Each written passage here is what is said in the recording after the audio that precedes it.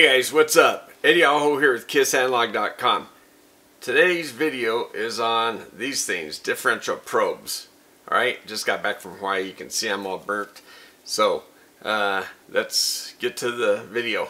Thanks guys for watching. Hey guys, I'm going to be in Hawaii for the weekend, but I'm going to try to put out this video. And I got some more test equipment because I need some more things. We're going to cover a bunch of stuff here on the bench. So, let's see what I got here. Hopefully this will work out better than the last piece of equipment I bought. It's really the first one I've been disappointed in, but Micsig DP10013. So some of you guys are going, oh, finally got one of those. Wow, that's pretty cool.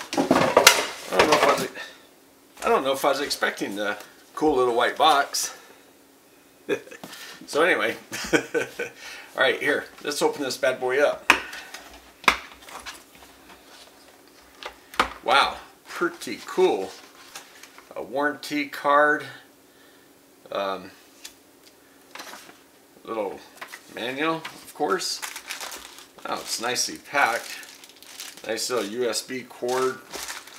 And what is it? It's a differential probe. But yes, I do have one. If I can pull it out of here. So I picked up this Pintek DP25, and someone asked me why I didn't choose this one.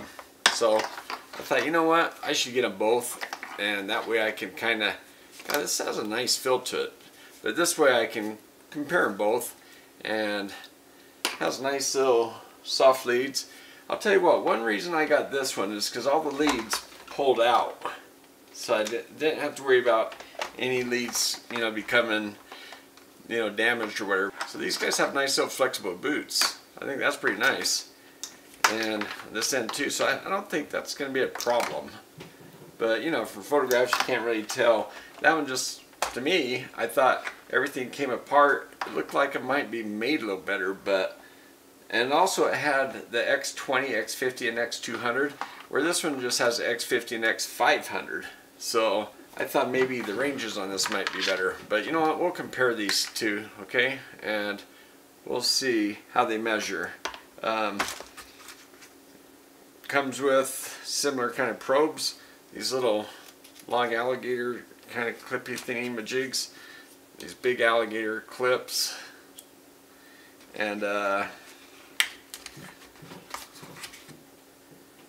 And just a probe tip with the banana type plug, so it'll plug in.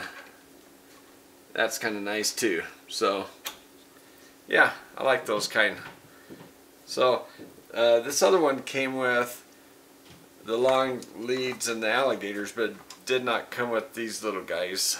So, and it did not come with the nice case. So pretty nice. Anyway, let's plug this in, put them side by side, and so it looks like the power port's right here. I can see DC 5V in.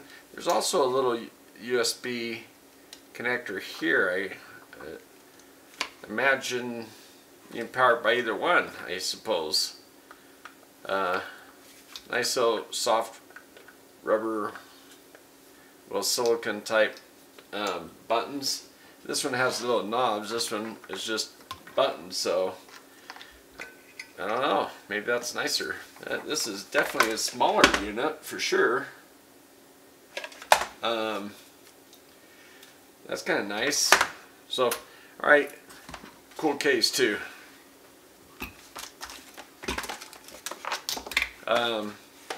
Alright, let me plug it in, bring the camera over here, and let's look at the signal. Alright guys, so here's the Pintek DP25 set in X20. You've seen this before on the bench if you've seen my videos. And the Micsig DP10013, the new one, it's in the X50 position. And it's powered by the USB. This guy's powered by this little wall wart that it came with. This guy actually came with the cord but no power source. So I'm powering it with this battery. It's a pretty healthy battery. It's got all LEDs lit, so it's fully charged. and we're going to use the switching power supply to look at. So these probes are the ones coming from the Pintek, and these two are from the Micsig, and these two big alligators are the load, the red and blue wire. If you notice, I twist wires on my bench. I even twist the wires from my multimeter, and I thought it was cool that Micsig actually sent out their manual saying to for best practices, twist the wires. So I thought that was kind of cool. I think that's a good practice to do, and if you've watched my bench, you've seen me do it. So hopefully that it also helps keep things neat too. But you know, really it helps keep the signals, the high frequency content down and inductance down and stuff like that. So here's the switching power supply, the output, the input's over here, and these twisted wires are going to the power supply, okay? So we'll power it up, we'll look at the DC level, and then we'll look at the ripple, and we'll see if there's any difference between these two probes, all right? And so it'll be a fairly simple, quick test, but it'll just be something that you can see this guy in action. It is very small compared to this. They both feel built very well, but I'll tell you what, this Micsig does have a nice feel. It's nice and dense, and I mean, I thought this was nice, but it is kind of nice having the compact thing. The US power port on the side is an output USB power, so I guess maybe if you have more of these, you can daisy chain them maybe. And I've got these two guys up here to use both of them to just see if the voltage here at the output agrees with what's coming out on these guys. All right, so let's go to the scope, guys. So the scope, I've got the Pintek coming in channel 1, and I got the Micsig on channel 2. You can see the coaxes. The Micsig is a nice small flexible coax. The Pintek's a little stiffer coax. I do like this more flexible guy. Now I don't know which one offers more or better shielding, which one performs better, but I would assume that they both are going to be pretty good. Okay, so now here's the signal. Okay, now channel 2, it's in X50 position to match Micsig. 1 meg AC, full bandwidth. Channel 1, same stuff all the way across except for this is 20x. Now here, let me just separate them. You can kind of tell that the noise, the noise on the Micsig is a little higher, has a little higher noise just sitting here with no signal on it. Let me drop it down to 250. Now, because this one's 20x and this one's 50x, they're not going to have a perfect overlap on every level. Now that's 40 millivolts per division, and that's 50. So the 40 from the Pintek is actually a cleaner output signal. Now I wonder if I can hit the bandwidth limit. Now if I hit the bandwidth limit, it helps this guy a little bit. If I do it on channel 1, it helps that guy even, you know, a little bit more. So I'm going to go back to full, just so we're not hiding anything or missing anything. Alright, so yeah, channel 1 it's about 11 millivolts, channel 3 is about 30 millivolts. So yeah, just basic noise content. Let me see, let me disconnect the probes here just in case it's actually picking up some kind of noise through my system. I'll tie them all to ground. Yeah, it looks like it's just noise that pick up. So the Micsig might have a little bit more noise, but let's see what happens when we actually get a real signal. I'm going to turn on the power supply, so it's going to get a little fan noise here. I had the output turn on, so the power supply is actually on, the ripple is actually coming out. So here, let me adjust these down. Okay, they're AC coupled. I'll push the buttons to center them. I can get 100 millivolts, that's a common output. Now look at that. They overlap pretty let's push this.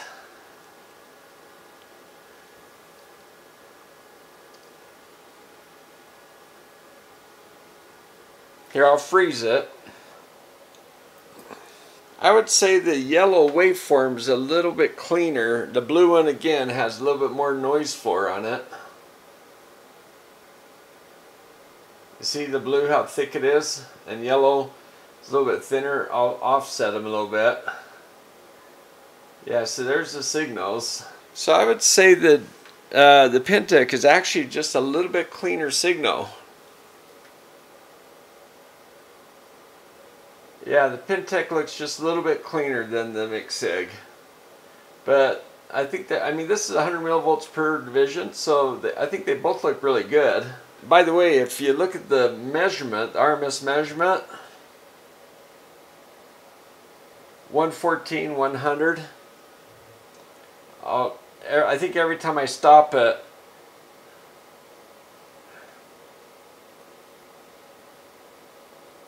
I think I'm off screen a little bit, so it's having a hard, it's missing some of the data, so it's, yeah, it was having a hard time reading some of that.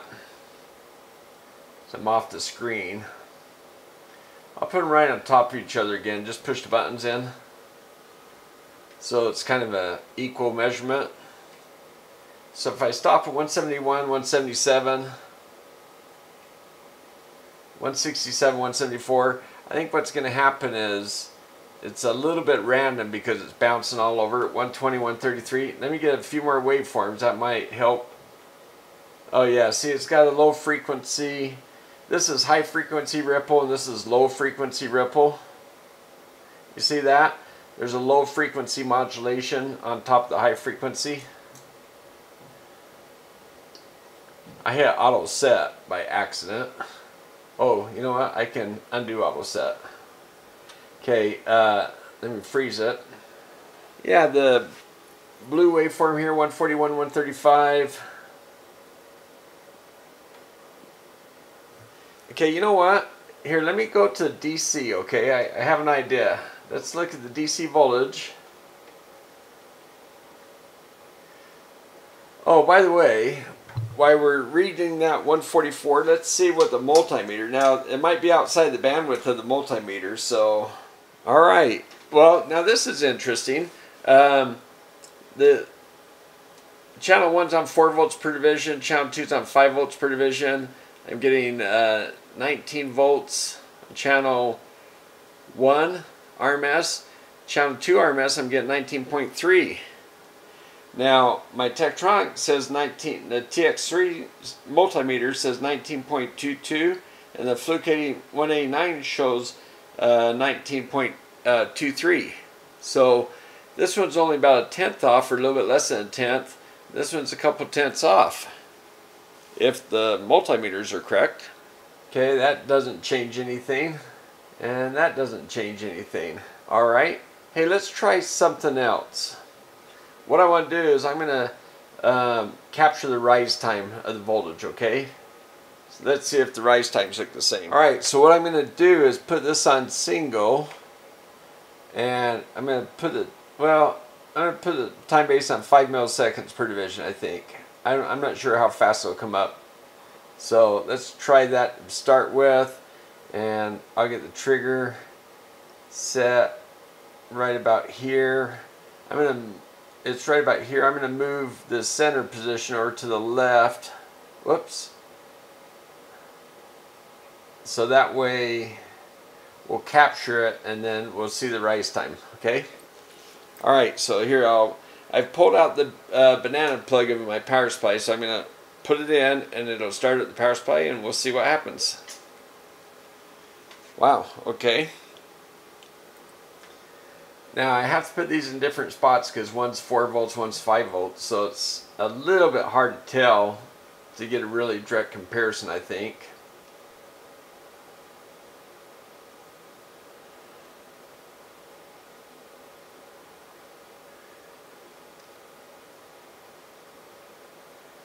I think one thing we can say is they both hit the peak at the same time.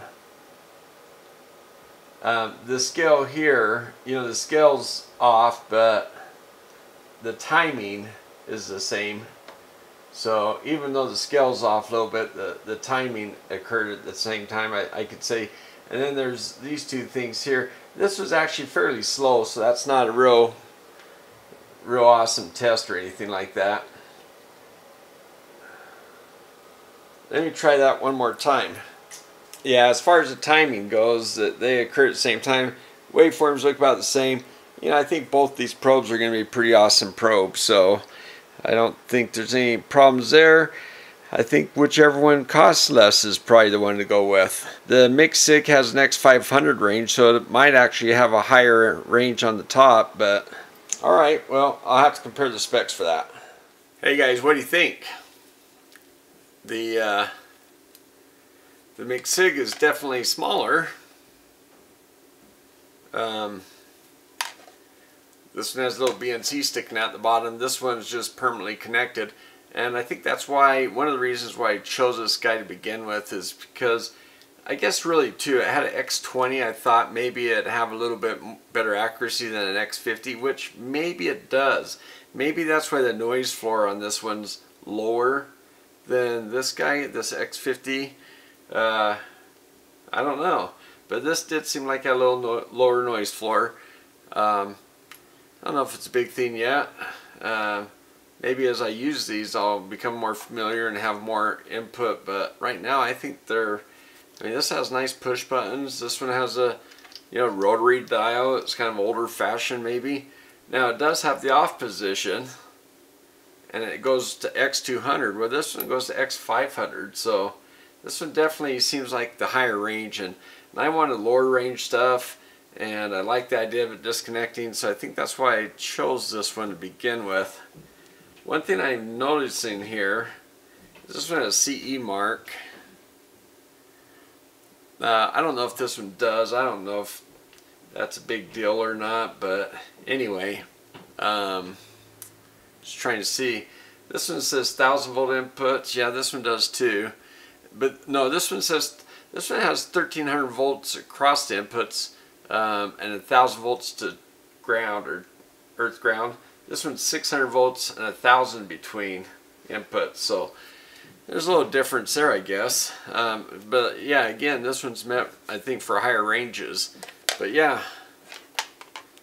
the